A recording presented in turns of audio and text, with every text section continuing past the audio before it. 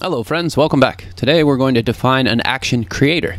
After creating an action, the next step is sending the action to the Redux store so it can be updated, so it can update state. In Redux you can define action creators to accomplish this. An action creator is simply a JavaScript function that returns an action. In other words, action creators create objects that represent action events. So we want to define a function called named action creator that returns the action object when called. Okay, so we can define a function many different ways. Here's one. So we can go function action creator, and then within there we want to return the action object when called. So let's call this one I mean, we could call it action. That's kind of annoying, which returns an action object. So let's just call this object. No, object's not a good word for using this. Action creator, we want to say task. And so within task, we want to return task. Let's see if that works. Okay, so basically what we're saying is, what happens if I console.log action? We get our type login, which is this guy right here, right? Now, what happens if I go action creator?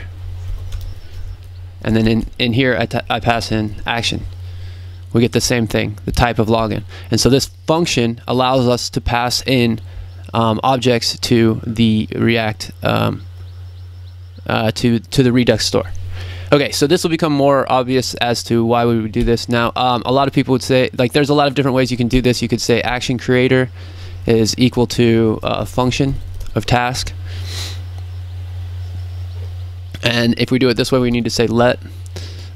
This will give us the results as well. So this is just a different way to write functions. And then there's the final ES6 way of defining this, in which you could remove this all and make it a single line function. And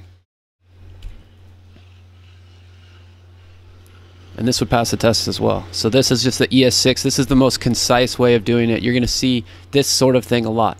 But remember that this is exactly the same in terms of functionality, or very similar to the same in functionality of this one and this one.